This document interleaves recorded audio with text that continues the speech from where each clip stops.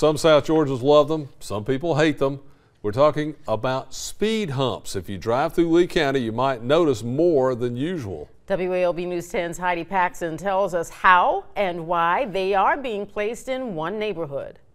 Jim and Carla, up and down Hickory Grove, it's been a bit controversial as some speed humps have been placed, picked back up, and put back down. But to get them placed in the first place, it's as easy as sending a request and petition to the county.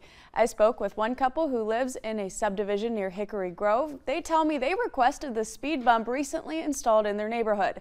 They said, quote, "We have a child that rides the bus and has to wait at the end of our driveway in the dark most of the school year. As parents, the safety of our child has been a major concern. We hope that the recently installed speed bumps throughout our neighborhood remind people to slow down and drive with care."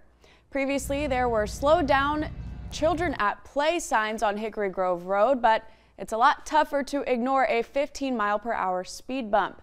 County commissioners addressed the issue at their last meeting, creating a guideline that more than one person should have a say on whether or not a speed bump is added. If one person's having a problem with speeders, then there's more than just that one. And to me, it only makes sense that if we're going to impact an entire street or neighborhood with a speed bump, that we have more than one person buy-in on it.